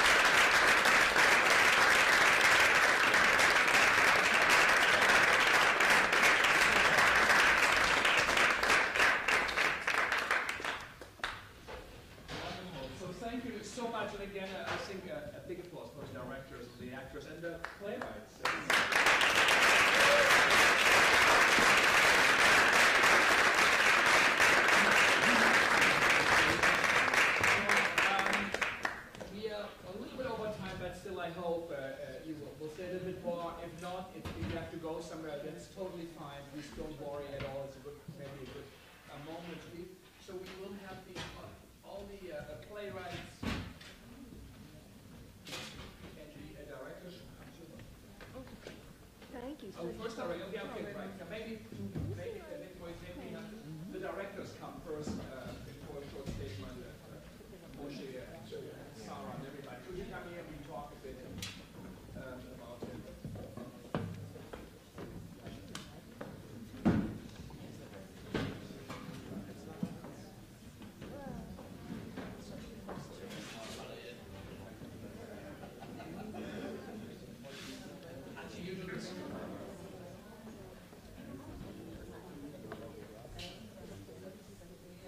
So, first of all, thank you for taking the time and your talent. And maybe we just start with you, and then we go to the line. Tell us a bit. It was an excerpt of the play. We only have the excerpts translated at the moment, even so we know a little bit the layout of the land of the play. It will be translated, hopefully. This is part of this truly unique project next year, with perhaps 1 or 2 translation workshops in Italy. And the big vision, the idea is to have in 2 years or 3 years, maybe a festival where those plays, would be shown in repertoire, and so people will have a chance to see what is coming out of Italy, out of Europe. I thought they were truly a highly interesting plays, well done, each unique, and even from those short excerpts, we could feel this the sensitivity, the subjectivity behind, but also asking global big questions that. There's some kind of connection. But Moshe, how was it for you? How did you connect to this? I hope you didn't feel it's anything typecast that you directed the excerpt with the older generation. Yes, I understand. Suicide is a very serious problem, especially among young people, not only people. But here is a problem, and Playwright expresses in his writing, that older people, at the end of their lives, cannot survive in certain comfort. They will do away with themselves as not to be a burden on society. Well, this is everybody reaches a certain age, of course, thinks about this. Not in this way. Everybody wants to live a little longer, of course. But myself, I am especially touched by this problem because 3 weeks ago, a neighbor of mine committed suicide. So I was quite close about this problem. She was not an old lady. She was a lady in her 60s, and she had everything. And it's not the material needs that always lead to suicide. In this case, and in most cases, there's something lacking inside. I don't want to play psychologist, I'm not a psychologist, but from what I see around me, and what I see in society, and what I see in the American society, is that people who are not in need, in material dire need, something is wrong with people in general, and they express their way, their suicide is, in my view, is violence directed on oneself. You cannot do violence outside yourself, the other. You do violence to yourself is the easiest way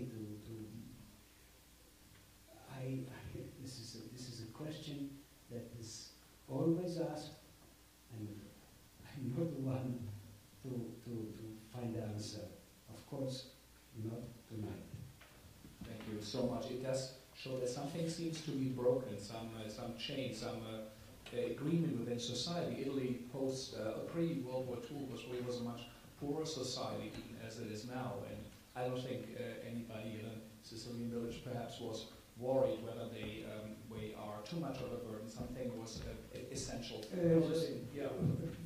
Poverty is not a reason. I come from a very poor little village in Romania. More poor than that village you cannot be, really. We never had a suicide in that village. And we never thought about suicide. Because we were always busy where our next piece of bread will come from. So there was no question of suicide in the big cities. In Bucharest, there was suicide. In our little village, nobody thought about suicide. I think it really is a play that makes us think and question things. So talking about food and about having food and not knowing what to do or what with it. How was it for you to connect to this play? And Sarah, tell us a bit about your experience of that in the excerpt. I mean, not to keep it on a depressing note, but that play, it was very, I read the excerpt, of course, and I didn't have the whole synopsis when we first started working on it, but reading that was very interesting because I had gotten that sense of her, of the mother character's isolation, and so reading that in the synopsis, one of the themes of that play is depression, and sort of this lack of ability to connect and to sort of have a purpose, which is, I think, sort of what we're talking about, a sense of a purpose in a society or in a relationship. But I mean, I find that with material even that has some darkness in it, as that does, I am always sort of looking for humor, and it was definitely there because that whole bit about, and is Lucia here? Oh, hi, nice to meet you. Just that bit about where she's in the fridge, just going through all the little things, like we've all been there, and just sort of feeling, why can't I be satisfied? This thing isn't right, and where did they even come from, and who bought this stuff? Like, I don't even remember buying it. I love that, and I connected so much with the humor of that and how human that was. Even though she's this woman that you don't totally understand what's going on, and why she you can't possibly understand her isolation, but there are these moments you can kind of connect in. And just that relationship with the daughter and the daughter trying to connect, and it's not quite happening. And I just wish I could read the rest of it. So hopefully we will be able to do the here so and Paul, tell us a bit about your experience. Does it sound like a play from another continent or world? Is it close? It's funny. I mean, the neighbors. The neighbors. Yes. I found it. I was quite taken with the piece because as I read it, I mean, this country is wrestling with its own fear of the other in a very real way right now. Every other week we're being told by somebody that there's another that we have to fear. So there was something really prescient and of the now, and that is broader than just really an idea. I think it's a global idea, the now, and that really resonated with me. And the thing I really liked about it was that it had its own sort of singular light touch. It didn't take itself too seriously, but it dealt with serious issues in a very, very light way, almost a subversive way in that regard, which I really appreciated about it. And I really enjoyed the musicality of it. There was a really great, wonderful sort of drive to it, a pace, a tempo to it that really appealed to me. So on many fronts, it was a piece that really sat with me in a great way. I think all three plays were very playful. I think this language very masterful, the dialogue, and the heaviness of one sense, and also the seriousness of the questions about families. I think about the human, the question about relationships, about teenagers or young people. But now let's come to Il Guaritore, the healer, and Jordan. I don't know if I understand why it's also the story from a healer who in small villages do the business of healing. That's what they do. And and there is a generational conflict, of course. Can you do that? Does it fit in our times or not? How did that feel to you? I was initially struck by that we meet this man that is the healer and is so clearly and seemingly something's broken on the inside of him. His relationship with his brother has such turmoil to it, and the way he feels about his mother, which is so explicitly not good. And how inarticulate he is about all of that, and how he has to spend his life healing other people and not dealing with his own feelings. And then we meet this husband and wife who are so inarticulate about what they need healed, and that he was a boxer, which is such an incredibly violent profession, and that he's hurt, and he has that line, the hurt that doesn't go away, and that's what he needs healed, and how neither of them can express what that thing is, and it becomes about a shirt, and her anger that he won't take his shirt off, this shirt with a crocodile on it, which is seemingly such a microcosm of this larger idea that there's something broken in the relationship, and how just, I guess I responded too to just, we all have this need to be healed, and that we go to these outside forces to do that for us, instead of, dealing with what's right there. We will have to go on to the next one with our playwrights who flew all the way, so I will apologize and throw you off. But still, no, one last thing. Do you feel that connects, is there something you think for the American audience? What is your feeling about this? Maybe we'll start with you again. Life is always connected, is universal. So it's very interesting to see how other people see life and how other people see death. It was very interesting in this play that really found the ultimate gift to society and society they live in, not to bother them, and to give the gift of life to the society as not to be bothered by them.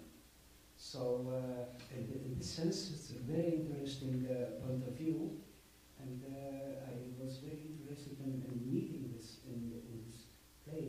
It was very interesting for me to see that a European point of view about that. I think that the issues in Origin of the World are absolutely universal. I think, as I said, we've all been in that moment with the refrigerator, and just that seeking, that searching for purpose, and that trying to fill some interior void and not being sure how to do that. I think that's so universal. I think that she had, it was, for me, it was so amazing to just sort of see that come through the translation and through this other culture that just feels so connected to it. The food in the refrigerator was maybe a little fancier than food I would have, but that goes with our assumptions about Italy, I guess.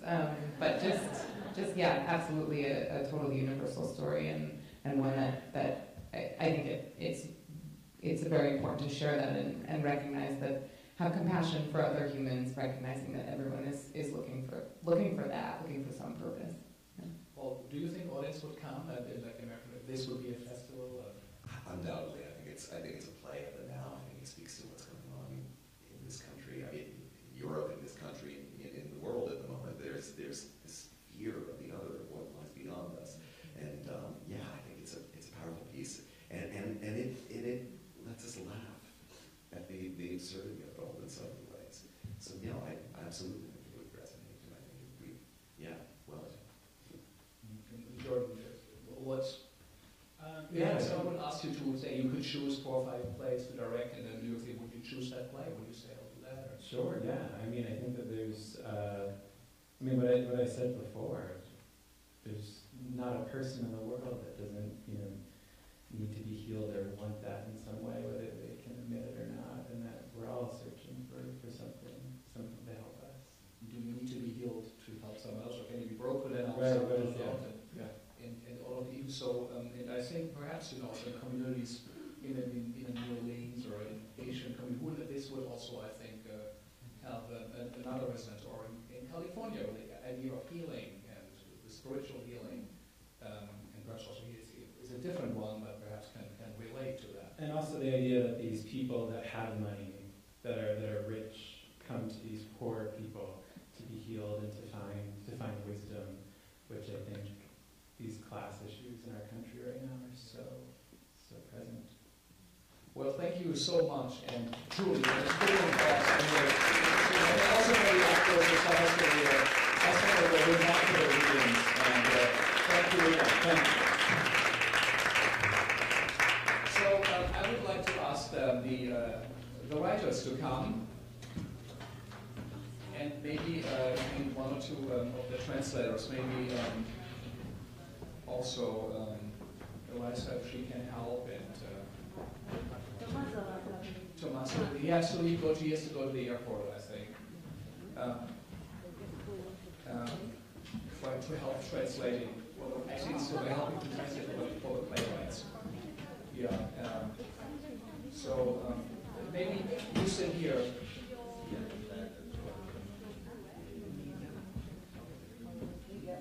Yes, Valeria.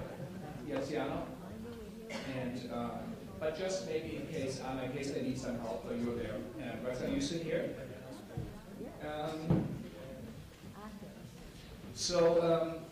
It won't take, will be 5 to 10 minutes, so it's not too long. We have a celebration close by. Again, we are over time. If you have to go somewhere, really, please do go. But I think this is a really important discussion. Maybe a little light also on the audience, so they're not too much in the dark. Graziano, you are a theater critic. You are someone who wrote, I think, in the book editions of those writers in Italy, many introductions to these plays. How does it feel to hear those plays in English? Are they the same? Are they different? What was your impression? It was a powerful impression. I mean, I know all the pièces we saw, literally. I mean, I saw the show they direct, because all the artists are here, also director, not just writer. And I think that in a way they are different, of course. The atmosphere sometimes is different because you can understand that the level down of acting, for example, it's another temperature, you can say that. But at the same time, the relationship between the characters are strictly the same. And this is a discovery to me, because I really, except Fausto Paravidino, that I think that write a very universal piece. I mean, like as I say this morning, it's like a machine, like a mechanism. The other authors, I feel that writing really, to me it's universal, but I can read how they are connected with the plays they grow as an artist. For example, Segal Center, that is not with us, is really connected with the atmosphere of the south of Italy. We used to say that, me and some other critics, we used to say that Segal Center is like a link between the south of Italy and the Beckett plays, because there's this feeling of waiting, but it's not like, it's like a feeling you had seeing a Beckett plays. It's something totally natural, because you are in a land that is a little bit stuck in poverty. There's no possibility to go somewhere else or to change your situation. So it's something deep involved in the way of Santeramo write. And it seems to me like something really deeply connected with the land it comes from.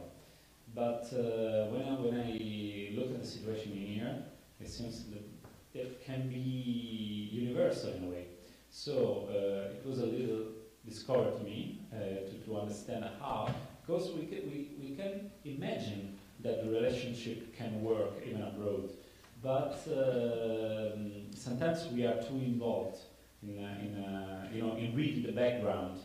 Here there's no background, but the relationship is the same, I think. And in Lucia, for example, that is quite an archetype relationship between mother and daughter. Anyway, if you know the way she writes, you can understand how is inside some neurosis of our time in Italy. That I think is not totally comprehensible overall, but what I see here, it was almost the same situation. I mean, except it was Miss Pass, of course, another show.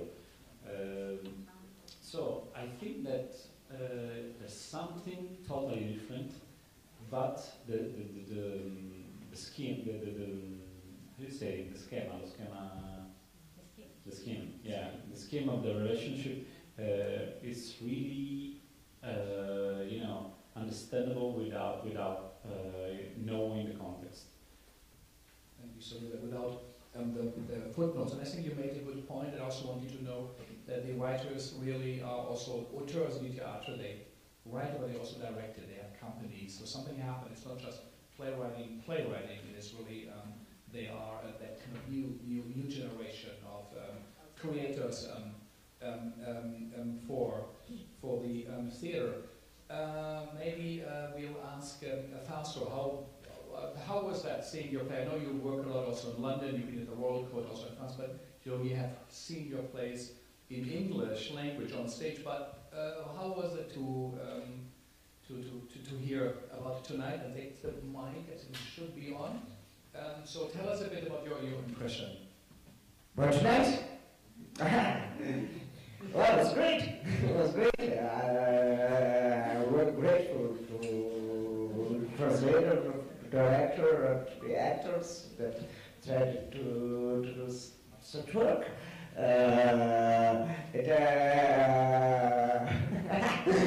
was I had a funny impression watching and listening in English, because in the very beginning of the play, and this was the very beginning, I was a little bit inspired in a very funny way by some aspect of Harold Pinter's plays, where characters don't recognize what is evident. Well, I tried to do with the present the same thing that Harold Pinter does to the past. In Pinter, there is something that comes from Joyce, where characters remembering, by remembering their past, they rewrite their past. So they are the products of imaginary biographies that created in their mind. And when I started writing the plays, but that's something I realize now. That wasn't a conscious decision. But when I started writing the play, I tried to do the present the same thing that Pinter did to the past in a funny way, of course. It's obvious to forget the past. It's a little bit less obvious to forget the present. But I was anyway very much influenced as usual, but in a conscious way, by the rhythm and by the theater stress of Harold Pinter. So tonight, in listening to in English, I had the impression that the play got back to its original language. Thank you so much. I thought it was a wonderful translation by Jane House. He was also acting in the first. Maybe you give a little. two of the plays. She produced an anthology of Italian theatre until the 1900s, and also a new work has come out right now about contemporary plays, which she just published with a co-translator. So there are things happening. So tell us a little bit about Antonio, about your. I know it's a little lighter. Yes. Say, tell us whatever comes to your mind. Let's say that for me was the first time that one of the pieces of me and Daria that we was out of us. No, it was interpreted for us. For that reason, I was a little bit emotional, moved, but at the same time rigid, you know. And but it was thanks for this possibility, and because sometimes to jump out of yourself of the self is very good. I would like to say things that about yes. That our play was not based. The central point is not about suicide. Me and Daria, we started to really to work on the question of the crisis. What happened to people when you cross the crisis in different levels? And there was a philosopher, Byung-Jung Han, that lived in Berlin, that is from Korea. That he make a little book, a philosophy book, very important for us, that speak about the possibility, the strong to say no about something that you don't like, now also political something. And this was the base that we was the starting point. Then there was a moment when we discovered really the 2-3 pages about the beginning of this novel about Petros Makaris. And he decided, this person market decided to start with this image. It was 4 women that commit suicide.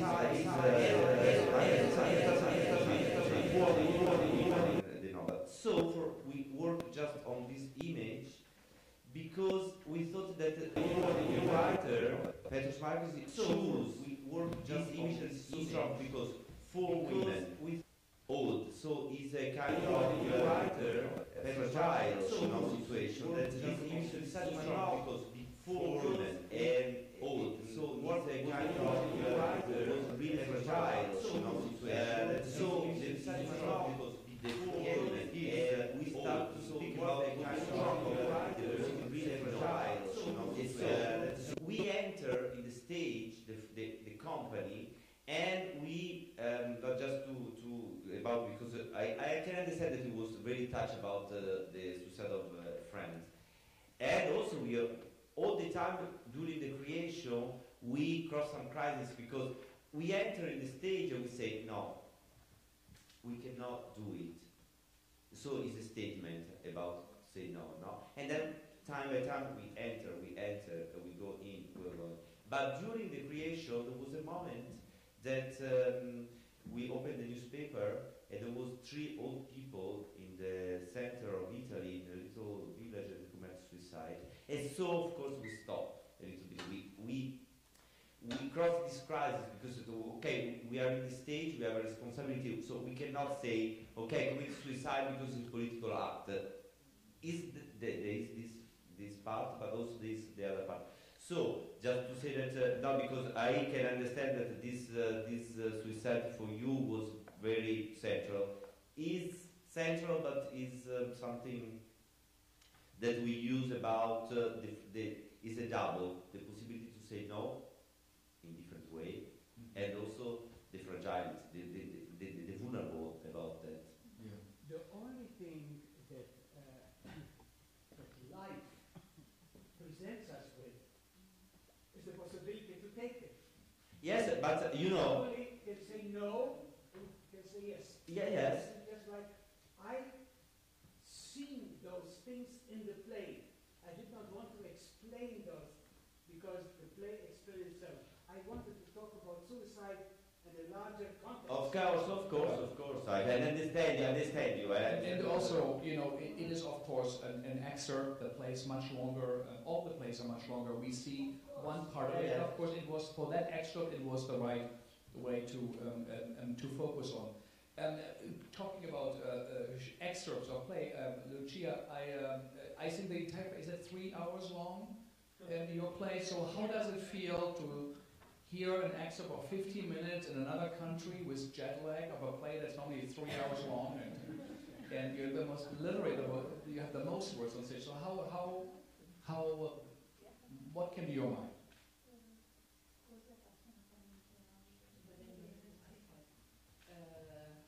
Era bello. It was very beautiful. Grazie. Thank you very much. Thank you, Sarah, and thank you, the beautiful actress. You and one. Sarah, thank you for the actresses.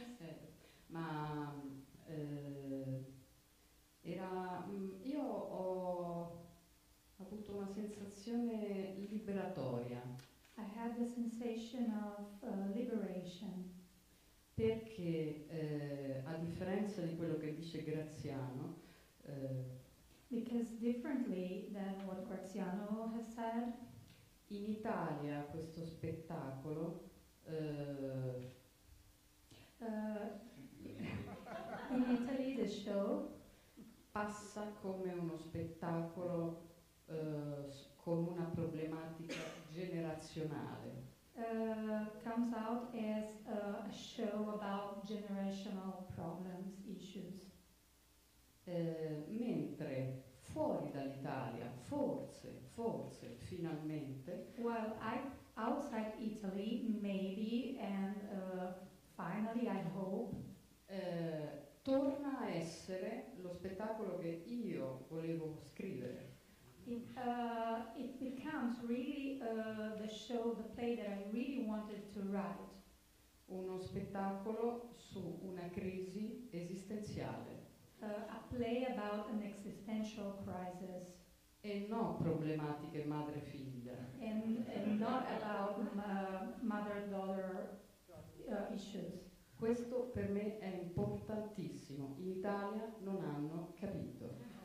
This for me is very important because in Italy nobody has understood. Quindi grazie America.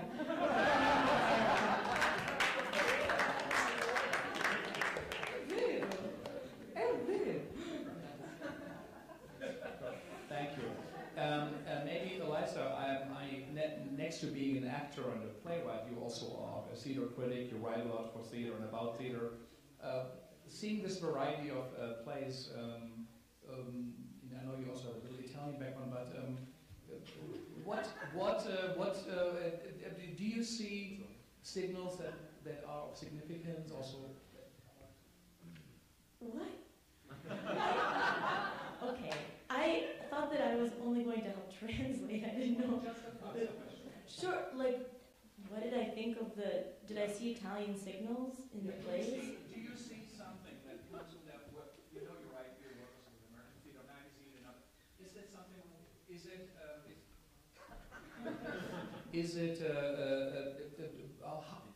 What do you think of what you saw and heard? I thought it was terrific. Well, I mean, I can't speak objectively because I was in one of the pieces, which was such a delight to be in. But no, I mean, I feel like the directors covered the storytelling very well, and as have the playwrights, that while there are an abundance of particularities to the Italian culture, nation, Europe, etc., there's also a tremendous amount of universality in each of the plays that we've seen tonight. And I think that that's a testament to having curated such excellent artists tonight. Yeah, and also the craft and the level of playwriting itself, independently from it, I think it's truly a very, very strong, I think, presentation of Italian contemporary theater, which we have not, at least we might have missed the Segal, but we have not heard or seen that. So it is quite very, very strong, I think, manifestation of contemporary Italian theater. As a final word, maybe Valeria, you are the producer in a way of the event. You also want to create the festival.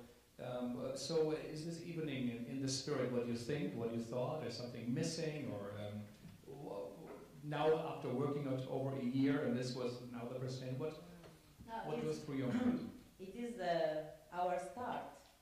So I am very happy that after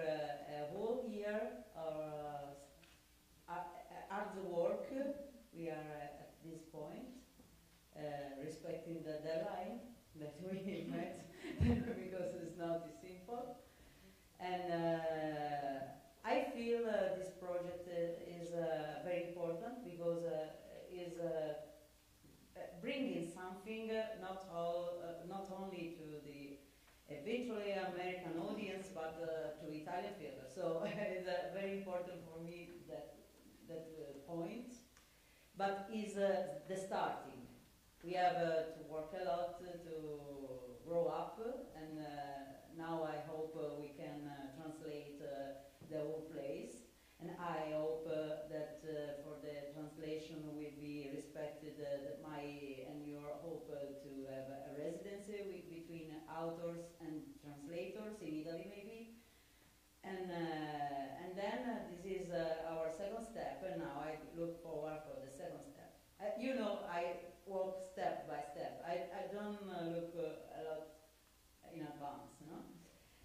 But I am very, very happy, and I can't believe it. That's all. Also, I can believe that we had a lot of supporters in Italy, because this is very important. We have Teatro della Tosse, we have UTIS, that is the Center of Dramaturgy in Italy, and we have Cantieri Florida, that is another theater, and we have also a private people that put some money to make it possible, because Antonio, Lucia, Graziano, and Fausto are here because we strongly desire to have them a guest. So it was not simple. It's like a little revolution, but maybe I can't explain it now, because we know in Italy there is a little revolution, but okay, it's just a start. Well, thank you so much. Thank you so much. You should be so Thank you proud. so much. Thank you for coming. Finally, we do have a Q&A and a question and answer, but we are only an hour over time. But let's go, if you want to come to the archive by again. It's on 36 between 5th and Madison, in the middle of the street on the south side.